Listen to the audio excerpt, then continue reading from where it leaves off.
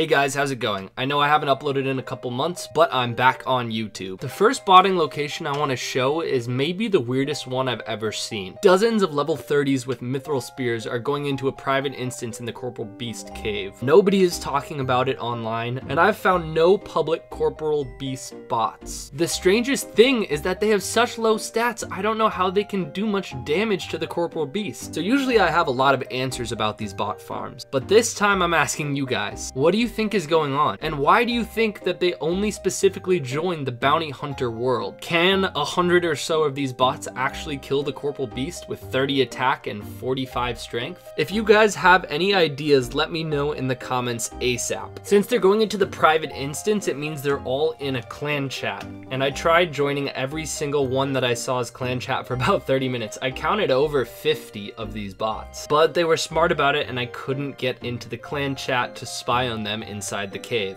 I also tried to track them down and it looks like they're dying in Lumbridge and going back to the bank and teleporting back to the cave. Hopefully I'll be able to find more information on the bots and include them in the next video. A quick shout out to today's sponsor of this video. Do you see this hair? Do you see the spikes? Do you see how amazingly groomed it is? When you're well groomed, you feel kind of like this. You know who doesn't need Manscaped? Bots. But Manscaped makes safe razors, especially the electric ones, so you don't have to worry about cutting yourself, and it saves a lot of time. So if you use the code SirPugger, you'll get 20% off. The link is in the description, check it out, and I'll talk more about it at the end of the video. Here's a spot that was once full of hundreds of emblem farming bots.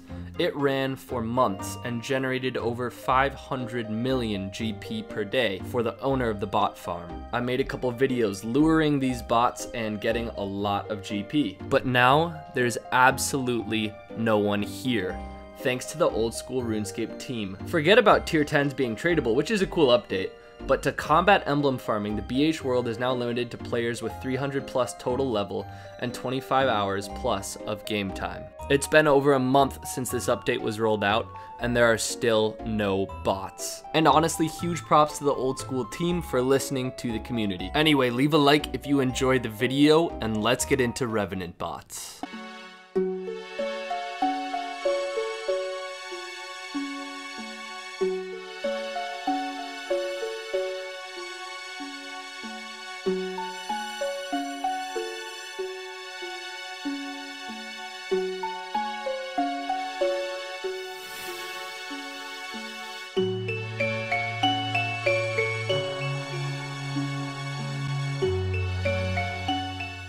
I've been hearing about bots at Revenants for a couple months now, and finally I looked into it and looked up through discords and botting websites how the bot actually worked. And it's one of the most advanced bots out there. A lot of accounts make between 600k and 4 mil per hour, depending on how many PKers are hopping around worlds, what their range level is, and how lucky they are with the higher price drops from Revenants. But obviously at a place like Revenants, where there are PKers hopping in a world every 2 minutes, botting there seems unreasonable and unprofitable. And this is what surprised me most. The bots have something called gear recognition. So gear scanning is part of the advanced anti-PKer system that these bots have. Basically, the bot is able to look at what each player is wearing, and it has some sort of formula where if there are too many PK type gear items, the bot will understand that the player is a PKer and log out or teleport. You don't even have to be skulled for the bot to realize you're a PKer. For example, if I'm wearing the purple hat, which is a well-known clan item, as well as the Ceradomin cape, those are two items that people PVMing at Revenants would never wear,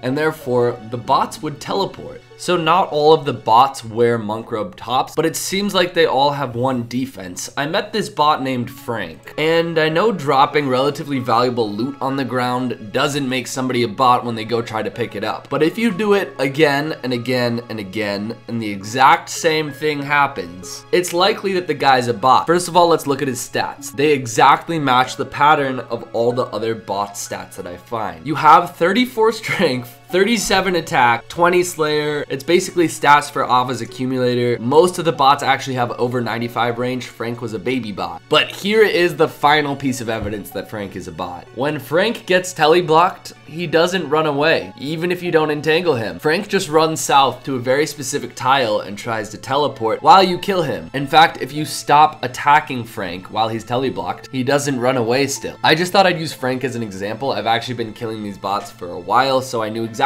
what he would do. But as smart as these bots are, if you're dressed as a Revenant PVM and suddenly teleblock them, they have no way of combating that, as you could see by poor Frank's example. Here's another bot probably in the same farm because it uses the name Fred instead of Frank. Anyway, this one's a much older bot because it has well over 99 range. So how much money has this bot made at Revenants? Well, let's lowball it and say it's only making 1 mil per hour. Let's say it's gotten 10 million range experience here because it probably started botting here at a little over 80 range. You also could really only push about 30,000 range experience per hour here. 300 hours at 1 mil per hour, this bot's made over 300 mil. And that's likely not including all of the rare drops. It could get an emblem worth 16 million GP or a crossbow. So I hunted and killed these bots for about 5 hours. There's so many of them, like every 3 or 4 worlds or so you can find them. One of the major problems though is that the script has a limit of loot where if you surpass that limit, the bot teleports. So if the bot gets anything good whatsoever, any kind of emblem or even over like 100 or 200k loot, it's gonna bank it. So every single kill I got was roughly 100 to 200k max. I mean, killing the bots is still really good money per hour, but it's just a little disappointing because if the bot didn't bank when it got some sort of emblem, it would be really sick to get like a 5 mil PK. So overall, I made a little bit over 1 mil per hour doing this. Most of that is in Ether or the Ethereum bracelet. But there's a major problem trying to hunt these bots now. In the last couple days, Jagex released an update where if you go to Nightmare Zone or Clan Wars, you can't lose your PK skull anymore. For something minor like this, it's absolutely terrible because now after every bot you kill, you would have to wait for your PK skull to go away. Otherwise, the bots obviously recognize that you're skulled and they're gonna teleport or log out from you almost instantly. I'm guessing that update was good for the game overall, but these bots probably also make more money now. A larger portion of the PKers are gonna be skulled when they hunt these bots, which makes it a lot easier for the bots to understand who a PKer is.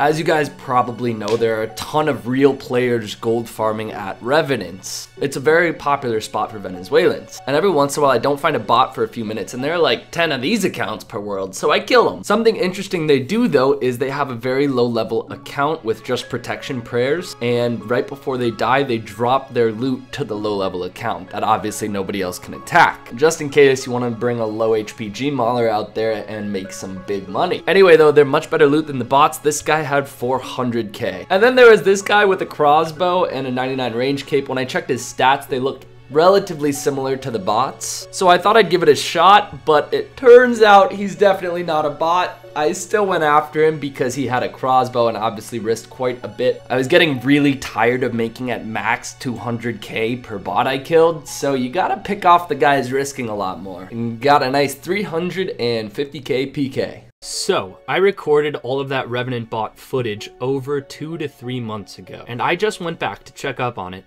and there are maybe triple the amount of bots, and I did some research. A new, extremely popular Revenant bot came out, which means there are hundreds more bots out there than when I originally made the video. Some of the botters are new, and they don't have right-click options enabled, but I would definitely go try to skull trick and PK all of the Revenant bots you can find.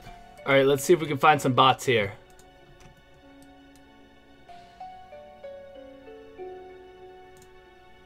He just tried to pick it up. Oh, this level 70 is sketchy.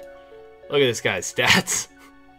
Huh, he looks like the other bots. What about Gabri? This is also level 70. Yeah, same stats. Oh no. The botting outbreak continues.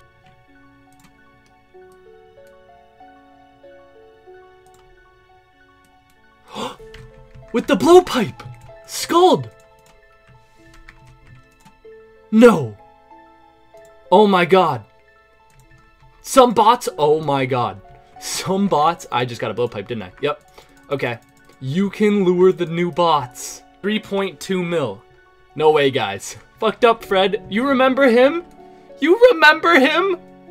3 months later, he's here with 30 million range experience. Let's head over to the next botting location in Camelot.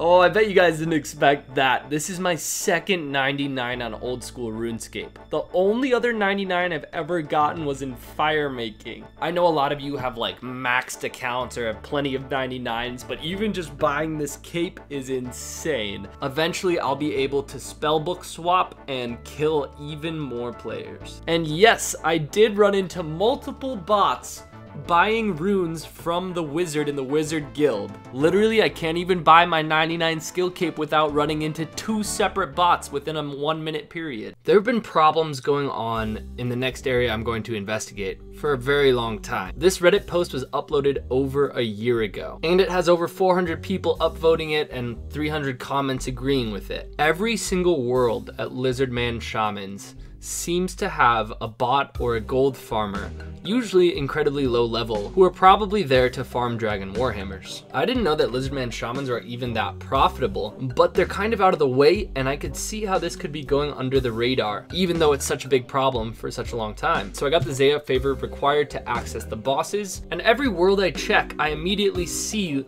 levels 60 through 100 with suspicious stats. Here's one example of one of the lower levels. It has almost no stats and its highest skill is range. This wouldn't be that suspicious, but on every single world you can find accounts almost exactly like these. So far, they've never responded to me. I can't tell if they're bots or gold farmers, but you can also tell that all they do on the account is farm the Lizardman Shamans, because from the canon, their range level is disproportionately higher than their hit points. So for example, this level 76 has 88 range, but only 69 hit points. That means it's been gaining a ton of range XP from cannoning, which doesn't give hit points experience. Since it seems like it's actually pretty easy to kill the Lizardman Shamans on a level 60 some account, it makes sense that the spot might be bought at a gold farm, because the accounts required to kill the bosses take almost no time to make. Then there are some not so low levels here, who seem like they've been at the Lizardman Shamans for literally hundreds of days. This level 96, for example, his name is kind of like John Wick, has similarly low level stats to the other accounts,